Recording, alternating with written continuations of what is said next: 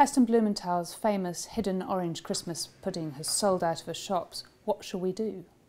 We're going to have to try and make one because we can't go through Christmas without it, obviously. Okay, the hidden orange refers to a candied orange, something you can't buy easily in the shop, so I'm going to attempt to make one myself.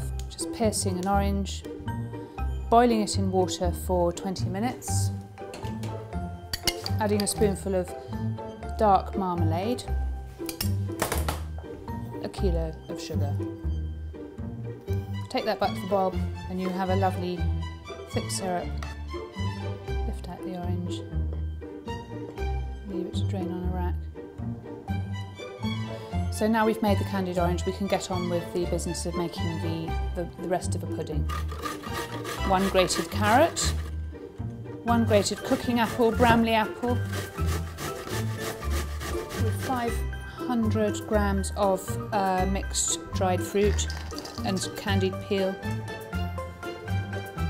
and 100 mils of beer, or you could use cider.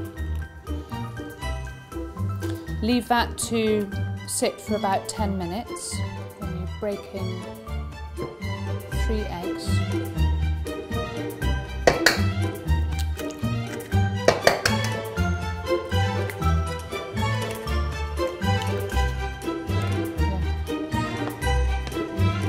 1 tablespoonful of black treacle.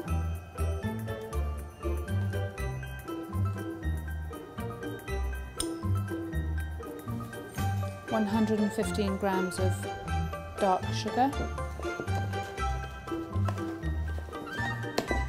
1½ teaspoons of mixed spice, 115 grams of grated suet, beef or vegetable, 115 grams of ground almonds, and 115 grams of plain flour, sifted. So stir it well, because there's nothing nastier in a Christmas pudding than to find a kind of pocket of white flour.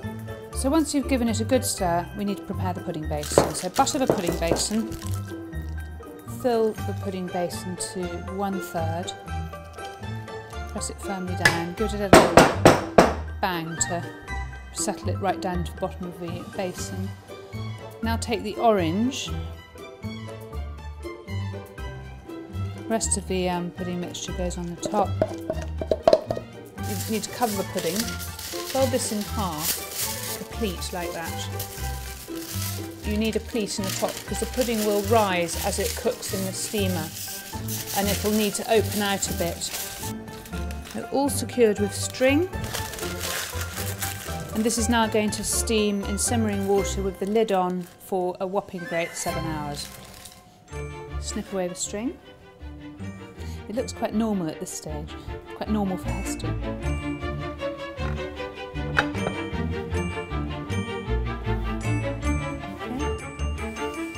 A little bit stuck to the roof, but that's okay. So now the moment of truth, we find the orange, the hidden orange. It's going to fall out. So there we are, I think this has worked. We have a pudding with an orange inside it, and having found the orange, I'm not quite sure if we really want to find it or not. I mean, at least it's not something nasty like an onion or a beetroot, but we mustn't say that because it could give Heston Blumenthal some ideas.